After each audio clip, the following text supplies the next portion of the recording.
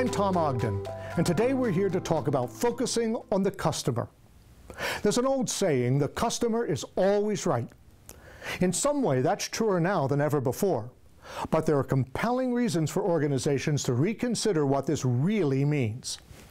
Savvy customers today don't necessarily have to be right, but they do need to get exactly what they want when they want it.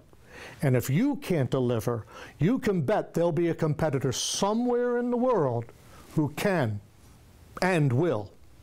Oh, and if you disappoint your customers, they will cut you off.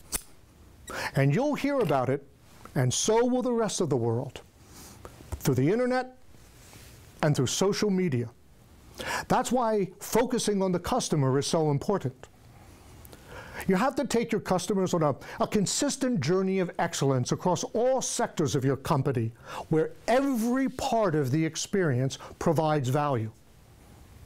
Customer-focused organizations know that delivering consistent quality is the easy part. But to do that well, you can't have silos or segmentation.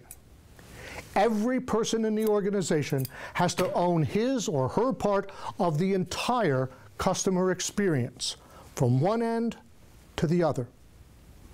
Every person has to understand from a strategic perspective how customers interact with every piece of the company.